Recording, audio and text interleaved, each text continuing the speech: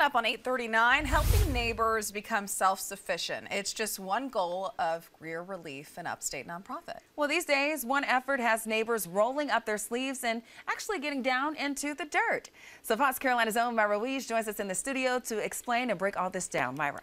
Well, we're talking about victory gardens. They're making a comeback. During World Wars I and II, Americans were encouraged to grow their own vegetables to help make sure there was enough food for civilians and troops. Now, according to the Smithsonian Gardens, by the time World War II started, about half of all American families had a victory garden. By 1943, there were about 20 million victory gardens covering more than 20 million acres of American soil. By 1944, victory gardens supplied about 40% of the nation's produce. And by the time the war had ended in 1945, Americans had grown about 8 million tons of food. And now Greer Relief is encouraging neighbors to do the same.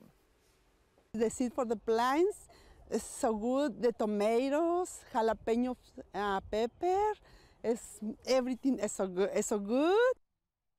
Greer Relief's Grow Your Own Food class covers everything from choosing the seeds to harvesting the produce. Neighbors have learned how to handle the soil to make sure oxygen can reach the roots of the plant. Also, they're getting lessons on how much water is needed. One of the instructors who grew up with a victory garden says most of these gardens disappeared as Americans consume more commercial food.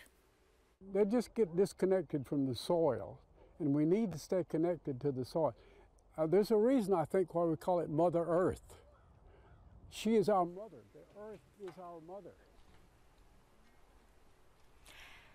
And back in the 30s and 40s, when victory gardens were a part of American lifestyle, government agencies, private foundations, and businesses, schools, and seed companies all worked together to make sure people had seeds, gardening lessons, and places to plant. Now, the program director for Renew, which stands for Reaching Every Neighbor Every Way, Sam Decker, says that it's been great seeing all these people getting together over the gardens. Now, if you want more information about other Renew programs at Greer Relief, you'll just go to this story on our website, foxcarolina.com.